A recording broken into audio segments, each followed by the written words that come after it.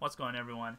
Air here, and today I'm going to talk about what you should buy first in the Secret Realm store.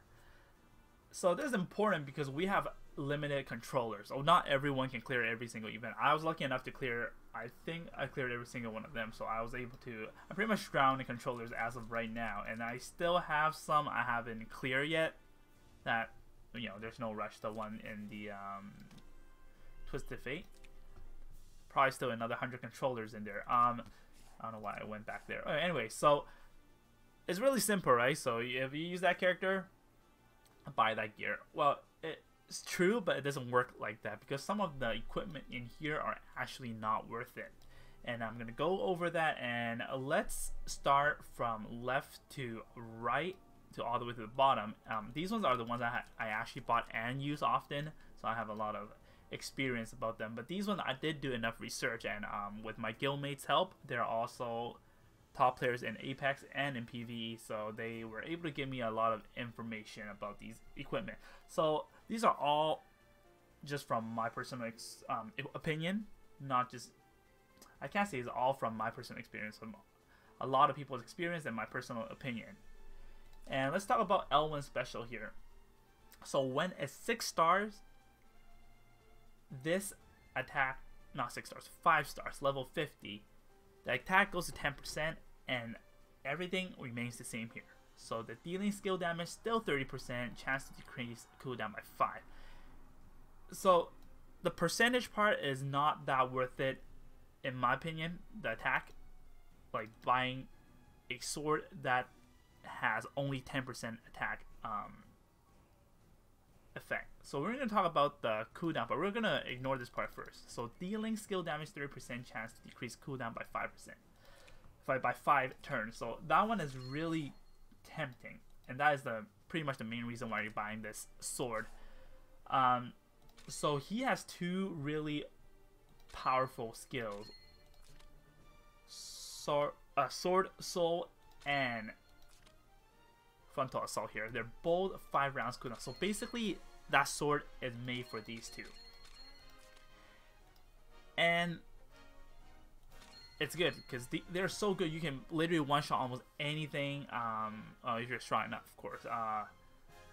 In PvE and PvP, they're just so strong that the cooldown is so long to make it fair, right? To make it balanced. But that sword allows you to use it right away if it procs.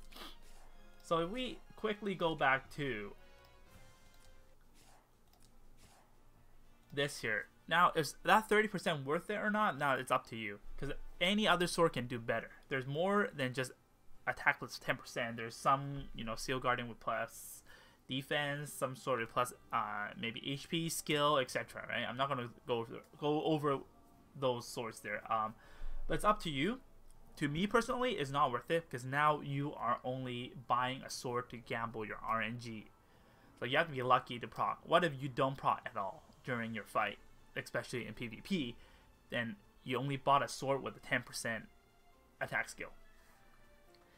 Unless you use a clock enchant, then I think it's more worth it with this one. Now you have a 60% chance to proc your cooldown. But ideally, if you use Elwyn, you want to use Full Moon for max damage. You want to use Breeze because he's short leg. You want him to have more mobility because they're all 30%. Or you want to use Rough Sea for more damage as well. Rough Sea is less RNG, is like guaranteed damage, but you need to have high enough HP, which he can maintain that because his talent. Passive talent, he recovers his 30% of his HP when he's 6 stars. So that's it for the L1 special. Next, we're going to talk about Imelda's. So Imelda's special is a must-buy if you use Imelda. So what it does is, first, when it's maxed out, is magic defense plus 10, which Imelda is built on intelligent and magic defense. There's nothing else you should build on her. After taking action, makes 4 allies within 2 blocks immune to fixed damage. So that's very strong, especially in Apex PvP. So we're gonna talk about why it's really good. Where is her? Okay, it works really well with her talent here. So her talent unit damage increased by 20%. And after taking action, cast Iron Hand. So it works again with Iron Hand here. 4 friendly units within 2 blocks, heroes damage increased by 20%, but they lose 10% HP after battle. So that 10% is the fixed damage. So if you have her special equipped, now that fixed damage won't proc. So basically you're always at full health. Well, not full health. You're not going to lose that 10% HP, your friendly unit. And then you'll still get the buff for 20%. So that's really, really good. And again, like I said, magic defense and intelligence is what you need to build. And that gives you max magic defense on a helmet. Aside from this, it's you know, Dark Crown, Soul Stealer, and what you call it. I think there's another one that gives you magic defense, which I don't remember. But anyway, so if you use Imelda, definitely need to get this. Alright guys, now let's talk about Sonya's Dark Dawn here, and I'm telling you this one is actually really OP because now it adds attack and intelligence. You'll be like, why the hell, you know, do we need intelligence for Sonya? Because she's like probably a striker, right? And this is also very important here. When actively hitting on enemy with a melee attack, deal fixed damage to enemy 1 time, damage times 2 times the hero's intelligence. And the other one is that if you do a range attack, it'll deal fixed damage of heroes 2 times attack. So you'd be like, does she even have a 2 range attack? Yes, she does with her Awaken right now. So her 3C gives her a, well, I'm not going to go over the 3C because that'll definitely be another video. So basically it's a 2 range attack, and then it deals a shit ton of damage, and it's like a vice versa. If you attack it, like it adds intelligence to your attack, and vice versa adds attack to intelligence. It basically attacks the hero main weakness. So if, let's say, when someone has like high defense and low magic defense, then that'll kind of work because it deals magic damage. And again, against mage, it'll do more attack damage. So that is how it works. And then it's amazing because now your weapon here adds both to this, so you're only getting more than just 1. And again, 3C damage is a 2 range attack, like you can see here. So if you main Sonya, it doesn't matter PvE or PvP, as a must get this equipment here. And it's, I mean, she's not very scary in PvE because well, she needs to stack her talent here. She needs to have stack to make her very strong. Right here.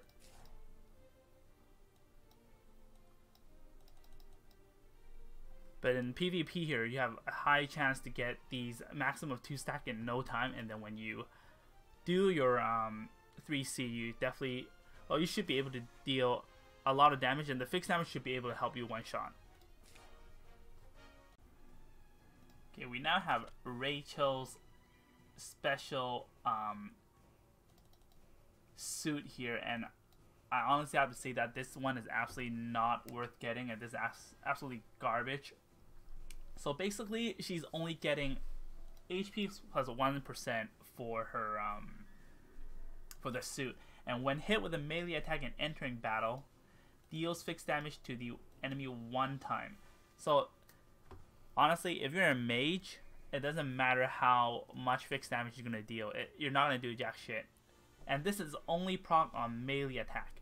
So if someone gets into you and hits you, you're gonna die regardless. Especially in PvE, that shit is not gonna help you. The PvP, same thing pretty much. If this is like when hit with a 2 range attack, that I think this is useful. Especially you can possibly trade a kill against assassin. You can possibly trade a kill against I would say, I don't know, a infantry or something. Then I think it's useful. But now, like, you're not doing anything. You're only getting 5% HP, and you're gonna die. Doesn't matter how strong your Rachel is. Your fixed damage is not gonna be a game changer. And there's just so many more better clothes out there. Like Tenyo gives you a 10% and a 5% when it's maxed out, and they're just anything but better. Well, no, not this one. So you do want more HP when you're a mage, or somehow help you build some defense or magic defense. So definitely not that 5% HP is not going to do much. Well, if you don't have Tenyo and you want your HP, I guess sure, but still, I just think even that 5% of little HP won't help you. Like, won't help you much. You're probably just wasting your controller on this one. So I don't recommend you getting this at all. One up here, Sherry special. This special gear, alone if you look at it, it looks very, you know, tempting. It's actually very useless. So defense and magic defense plus 1%. So when it's built, plus 5%, and it's just not very good. Even though here, when attacking and entering battle, if you take fatal damage, you will not die. So basically, you can die twice, but only on attacking. So if they attack you, that thing doesn't proc, and if you attack and you die, you only get 1% back. Not 1%, 1 HP back. The 1 HP doesn't do anything because you don't die, and then you can possibly, especially in Apex, this is useless. So if you move all the way back, especially, you don't die, you stay there, and then anyone can just kill you with like a, I don't know, AoE. So that's not very strong. However, if you use her 3C, this special equipment becomes very, very OP. So we're going to take a look at her 3C here. So her 3C, and again, I'm not going to spend too much time trying to explain the 3C here. Raging Storm here does a hell of damage, blah, blah, blah. So after battle, you get your HP back 100%. You get full HP regardless. And when you successfully eliminate a target, so if you kill someone, well, you know her talent here, you can move again. While Princess, so if you kill anyone, basically you can move again. And where do you use? Look at 3C. Oh, right here. So you either move again if you kill someone, and if you don't kill someone, you're gonna stun them. Otherwise, the enemy will be stunned for 1 turn and cannot be dispelled. So this is absolutely OP as hell. So if you attack someone and you die, now if you have the 1-up, now you're gonna revive. But after Raging Storm, when you revive, you also get 100% HP back. So regardless, you either kill someone, or you stun someone, or you die while you stun someone, you get your HP back regardless. So very, very OP using 3C and gear. So if you are a Sherry main regardless in PvP or PvE, this is a must get if you're going to use 3C. But if you're just using Sherry and you don't have 3C yet, probably any suit would be better. So Heinz equipment here, and honestly this helmet, I think it's actually really unique. So there's absolutely no gear or nothing that can make your hero gain another fashion buff effect. So let's take a look. So HP plus 1% and when max plus 5%, and hero talent buff stacks plus 1. This is really big. If you use Hein, PvE or PvP, 100% you need to get this. So first, again, he will gain Princess Faction Alliance. So he will be in here, even though you can't see him. But once you equip that, which I don't have, of course, he will be in the Princess Faction here. It won't show, but in game he will take the he will get the buffs. So when you have him 6 stars, after taking action, intelligence increased by 6% for 5 turns, but can be stacked up to 4 times. So this is very important. So 4 times 6 is 24. But with the equipment with the special gear here, now your 24% intelligence will be 30%. So it's big because she hits really hard, and with imagine you have $1,000 and then all of a sudden you get $3,000, $300 extra. I mean, $1,000, $300 extra. That's crazy. So that's how it works. And PvP, amazing. PvE, also amazing. I think PvE works better with this. PvP, not really, because taking stacks, like 4 stacks, and maxed out would be 5 stacks. That's 5 turns.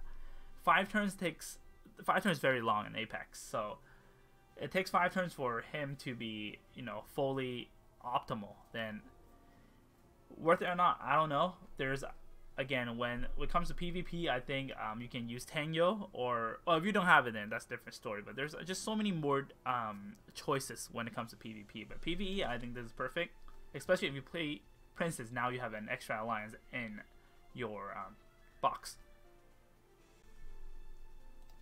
So next we have Chiffonio's Crown, and this one's actually OP. Even though I said L1's 30% is not very good, but this one here, well, anyway, so when it's maxed, it's plus 10% magic defense, and this one's a 30% chance after taking the action to gain 1 skill range and 1 span. 1 span is AoE, 1 skill would be like a single attack, like single target attack, last 1 turn. So this one is really good. Why is this 30% good?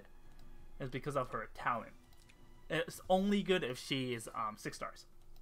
Well, I don't have her built, so now I'm just gonna, well, single target skill. So if that procs, that 30%, this one will be a 3 blocks instead of 2 blocks, and then AoE here would be 4 blocks instead of 3 blocks, and then you have that Heaven Sanction here, which instead of 5 blocks would be 6. So it's crazy. It just gives you an extra range, even though it's 30%. And I'm going to show you real quick a 6 star. Sorry, I have to borrow someone's. So when it's 6 stars, so blah blah, this is not important. So, oh, this is important, but we're not going to talk about this. Doesn't sync, like, it doesn't work with the crown there. But anyways, whenever a skill is used to deal damage, it's very easy, right? Basically, you just use your stuff, use your AoE, and the cooldown of this skill is reduced by 3%, not 3%, by 3 turns. That's huge. Basically, you can spam demolish every single turn. So once that cools down, and now you have a chance to increase your attack range. So it's really, really good. It's really, really good. If you use Chiffonio, regardless PvE or PvP, 100% you should get this. And of course, when it comes to PvP, this is a no-brainer. You have to get this. Bamboo hat here is Kirikaze's best helmet. It's not, honestly, I don't think it's amazing, mainly because he doesn't need defense or magic defense. He's just very weak with his defense in general, so this doesn't really help. But it's extra, it's good. I mean, it's better than like defense plus 1%, I mean 5%, or defense and magic defense plus 5%. So this, you know, getting 2 from 1, so that's pretty good. And when the unit is 100% HP, gains 30% skill. Well, I'm gonna tell you first, Kirikaze is not an Apex character. It's just very weak, and to maintain 100% in Apex is hard. It's very, very hard, because there's so many fixed damage, there's so many AoE out there, and or you'll probably get one shot already. So anyway, so when is at 100% HP, gain plus 30% skill. So there's just no better, like no suitable helmet other than this out there for you. We have to take a look at his talent here. So if you look at Kirikaze here, so that one plus 30% skill. If you look at his stats, attack and skill, they're top notch. But look at this. This is C. Basically, it's just too weak. Okay, now if you have him as 6 stars, crit increased by 15%. So that's huge, and you have his passive here plus 15%, and then now you have his bamboo, which skill plus 30%. There's the math, you can do it, but that's basically you're almost getting 100%. If you want to be more accurate, you can use this skill here, crit increased by 20%. So if crit plus this passive and his talent, that's already 50%. And now, of course, there's other skill that can help you build your skill. There's another 20%, and there's another 12%. So we're not going to go over that. This is really an introduction of Kirikaze otherwise. So that gives you a lot of skills, a lot of crit chances. Basically, with that, you are able to restore HP equal to 30% every single attack.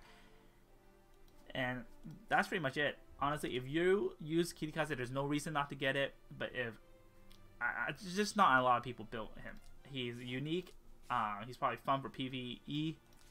That's pretty much it. But if I were you, you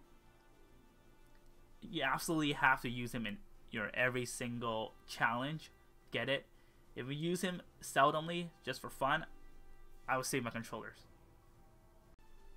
Now let's take a, I mean, it's going to be a very long video, so I'm going to break this into two. So these are the one I just went through. These are the next batch I'm going to go over in the next video. So now let's take a look at some that I already gotten. If I got it, doesn't mean they're perfect, but anyway, so let's take a look at Golden Lion here. This is for Die Hard. Oh, Die Hard or Die Hard, up to you, however you pronounce it. Okay, I have to tell you that this thing is actually very good. So even though it's magic defense plus 10%, when eliminating an enemy on this turn, stuns one enemy within 3 blocks for 1 turn after action. So this works very well with his talent here, because you can, not this one, it's passive I meant, because you can act again. When attacking, damage increases by 10%, if remaining ability is not 0, can move again after attack. So basically, if you eliminate someone and then you move, and then you can stun a random target within 3 range. So it's very good. The magic defense is not very useful, but it's not bad because he's also B in all these. So basically, whatever you get from any of this will work. So imagine you're in a fight. Let's say you go out, you got jumped by a gang, and then you're 1 versus 3 right now, and you beat the shit out of someone on, I don't know, next to you. You beat him, and then randomly the person behind you got stunned. You beat the guy in front of you, and the guy in the back got stunned. Now it's a one-on-one situation when you're 1 versus 3 originally. Think about it. So that's how strong this effect is. Unfortunately, it can be dispelled, but when it comes to Apex, well, really this one is only should be buffed for Apex, like PvP. PvE, who cares? PvP, you buy this, even though they can dispel, but you basically force the healer to, take an action to just dispel the stun off of the one that the opponent used stun. So very, very strong. If you use Die Hard, there's no better helmet out there other than the Golden Lion.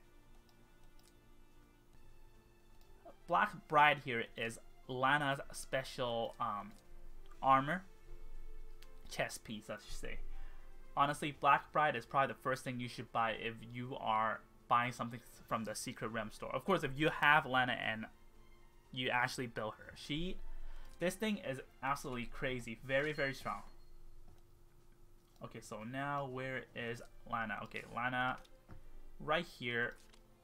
So when it's fully built, HP plus 5%. Like what I said earlier before, usually is you want to get HP, so Tenyo gives you that 10%. But however, this one gives you extra effects. So before entering battle and after the battle is a big difference. So before entering battle is always good.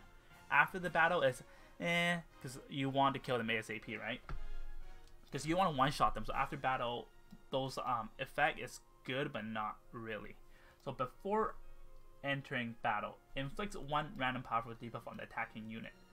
So when someone attacks you, or when you attack on someone, either or, you're going to debuff them before the battle.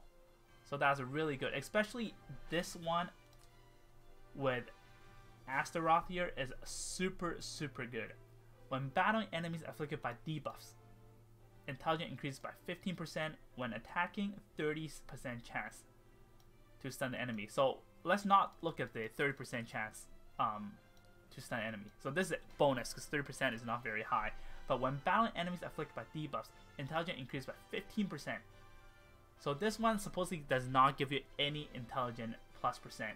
But now with the Black Bride, this one will probably 100% every time. Oh, unless they have something to immune that. But there's just so many debuffs out there, you can't immune every single effect out there. So this is really good for PvP, very good for PvE, especially if you're struggling to fight against Ice Dragon. This thing will make it, well, it's RNG the effect, but it will help you a lot. So 100% recommend. This would be my first one to buy. Kisuna band here is Matthew special, and then it's accessory. I'm telling you, when it's accessory, it's brain dead. You should buy it because now you can save your other accessory for someone else. True, but not true, honestly. So if you're a Matthew lover, 100% you have to get it. So first we're going to take a look when it's fully built. When an ally is within 2 blocks, increases attack, defense, and magic defense by 10%. So you're getting three stats up by 10%. And you know, the translation might be misleading. The effect is only on Matthew here.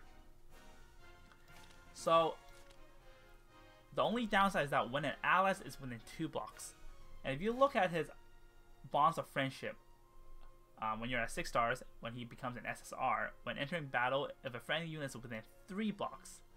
So basically, if you're too far, this thing doesn't prompt. You have to be 2 blocks. So it really only works better if you're using class hero. Class hero, you only have 3 range to move, and most of the time you should be near your healer or near your tank. It's really hard for you to just, you know, rush in and, you know, leave your ally. So with your ally, you should be able to proc this 100% plus 10%, and right here to get that extra 10%. So that's 30% from, you know, being close to your ally. So this is 100% recommended if you are getting it for if you're getting accessory for Matthew, because this also plus attack. But other than that, if you're using, for example, flyer, horse, or archery, you do want to get something else that gives you more attack. Maybe even this will help you a little bit better, but just any other attack accessory will be better if you don't have allies with you, because this is not going to do anything. This only gives you these stats, and that's it. If you don't have ally, once again, it doesn't do anything. It's not worth it. But with an ally, plus 30, plus 10% of each is very, very huge. So if you use Matthew, and if you use hero, if you play very closely to your team, 100% recommended. Okay, so the last one we're going to talk about in this video, and the part 1 video, would be this crown here for Altamiller. This one is an absolutely 100% you need to get if you use Altamiller, because it is his best gear. So here is defend and magic defense plus 5%. Buffs you've cast on yourself last for 1 more turn. So first, defend and magic defense are already huge, because like you can see his stats, they're all A, so they're worth investing on. And now if you have your faction buff, which lasts 4 turns, would now last 5 turns. Other than just that, let's say if you have breeze like myself, your breeze would last 2 turns in just 1 turn. So that's really, really huge when it comes to PvP especially. But now you have more map control. And then now you have, there's other skills where you can see would be not this here. I think it works on the soldier. Sorry, I gotta check.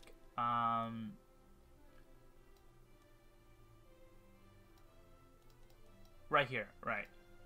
So his talent here, before entering battle, attack increases by 7%, physical damage taken decreased by 4%. So this usually lasts 4 turns and it stacks for 4 times, but now you can last it for 5 turns. I don't know if it makes it stack it up to 5 times. It doesn't. It shouldn't. It didn't say. But then that's really, really good. So if you use Altamiller, 100%, you need to get this. Alright, thanks for watching, guys. This is only the part 1. If you find it useful, let me know, and I'll carry on with the part 2. And I'll see you guys next time. I hope you guys find this useful. Please don't forget to like, share, and subscribe to my channel. See you guys next time. Take care.